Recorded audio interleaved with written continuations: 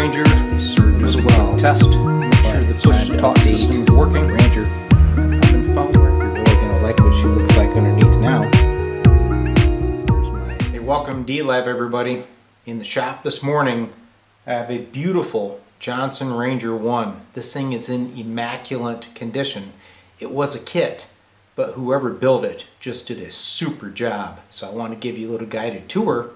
This Ranger was actually sent here to be recapped, and the owner also wants me to install a K1 push-to-talk system. So let's check it out and see what this little Ranger needs to get back on the air again. So we'll start out with the front panel. She's nice and clean, not a bunch of nicotine all over it like you see on a lot of these. All the little pointers around the knobs. VFO tunes nice and smooth. The meter is not darkened. It's a really nice looking Ranger. Has a few little battle scars on it, but I sure wouldn't do anything except run this guy and maintain its patina. Here's the back side of the Ranger. Just kind of sweep across here nice and slow. Chassis super clean. There is an additional hole right here. When it came to the shop, there's actually two wires hanging out of there. Somebody was pulling the 120 volts out of the radio, probably to switch a linear. Also noticed that we got a little crack right there on that supporting rod for this output coil, so I'll glue that. But she's super clean, really nice. This one has a keyer platform, still runs a pair of the 1614 modulators, and you can see here I do have the K1 board installed. I put that in earlier. I've got a little story to tell you about that, but first let's take a look underneath. So here's the bottom side of the Ranger. We'll start down here in the power supply area. Still has the old caps. Part of my job is to replace all the capacitors, but I wanted to give you an initial look over and see how nice and clean this Ranger is. Whoever built it just did a super job. One thing I noticed I thought was really interesting, if you look at every little nut and connections on this radio, somebody took inspection paints. They put green on the hardware and red on all the connections when they inspected their work. So whoever did this was obviously a professional. I would guess somebody in aviation by the looks of it. Really nice job.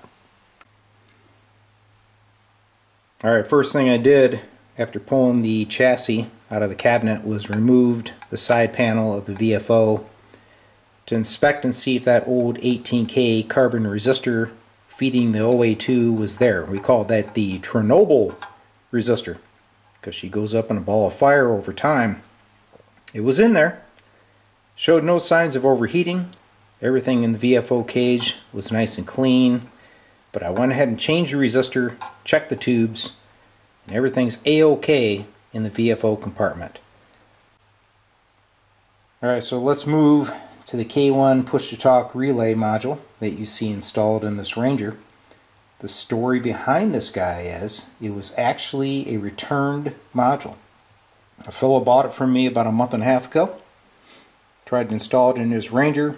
He said he just couldn't get it to operate, so he sent it back to me as defective, and I replaced it.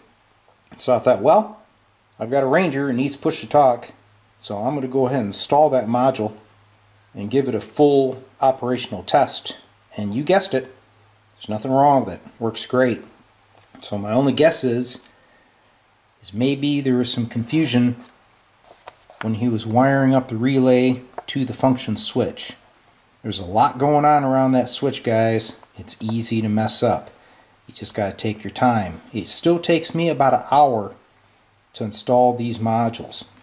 But my module is actually the same switching that you see here. It's just on a little circuit board rather than a standalone relay and other wiring. Okay.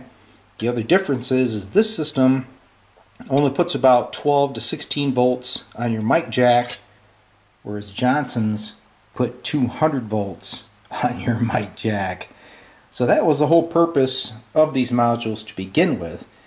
So if you have one of these modules and you're having problems installing it, don't get frustrated. Just email me and I can talk you through the process. Also, refer to your Johnson manual. There's about 2 or 3 pages that talk about this system. And of course, watch the videos that I've put on showing the installation. There's a lot of good detailed information there. Take your time, guys, it'll work. Alright, let's give the Ranger a little quick test. Make sure the push-to-talk system is working. I'm in phone right now. Go to 0. There's my grid. Plenty of grid drive. Alright. I'll go to plate. You can see you have a little bit of idle current. That's normal. It's keyed up. She dips. Go to modulation. About 50 mils. I'm going to bring up the audio. Alright, she's modulating, but see that? That's not a good thing. If you have a Ranger that's squealing and you hear that feedback, don't go any further. Shut it down, because more than likely you got bad caps or there's a feedback issue which can damage your modulation transformer. So at this point, the guy sent it to me to be recapped. We're going to go ahead and do that. So here's some very important information that I need to pass on to you guys relating to these old transmitters. A lot of people get in here, they say I'm going to recap it, and they only replace the power supply electrolytic caps and they figure they're good to go. It is not the case on this Ranger. You see these little wax caps? You have got to change them as well as the electrolytics. Here's why. This guy especially will leak DC, and when it does, it will affect the modulation bias current. Okay? As a matter of fact, it'll happen so fast that it can burn up your modulation transformer. And that transformer is, as they say, unobtainium. You'd probably have to buy another Ranger to get a replacement. So for the couple of dollars and a little bit of extra time it takes to change out all the caps in this section, do it. Okay, at this point I'm going to get in here, carve out all the old caps, replace them. I'll cut back and show you what it looks like then, and we'll retest, and hopefully that squeal in the audio is gone. It will usually take care of it. There they are, the fallen capacitors. Served us well for over 50 years, but now take a look at the bottom of the Ranger. A lot of that clutter is gone. Here's my high voltage caps. Work our way over here to the modulation section. The filter cap there. A couple .1s tucked down there with a new ground lug. And just look how much room now is opened up around the modulation section, because we don't have those gigantic old paper cigars in there. Audio's cleaned up. Got one Sprague 0.02 microfarad coupling cap. Couple little electrolytics. The only thing I still need to change is C69. This is a 1600 volt cap. Got to dig and find one or get one on order. That's the only paper cap left. Alright, let's flip around, fire it up, and see if it stops squealing. Alright, same test as before. See if we've eliminated that squealing audio. Here's my grid. Plate. And there's my modulation.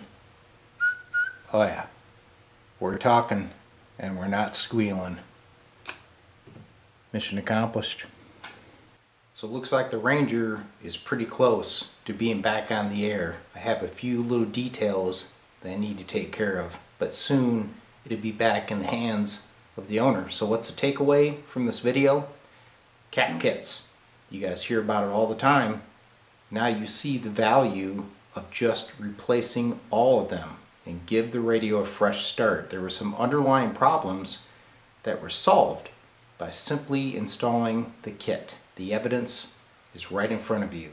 So another successful repair of a classic Johnson transmitter from D-Lab Electronics. Hope you enjoyed it. We'll see you again.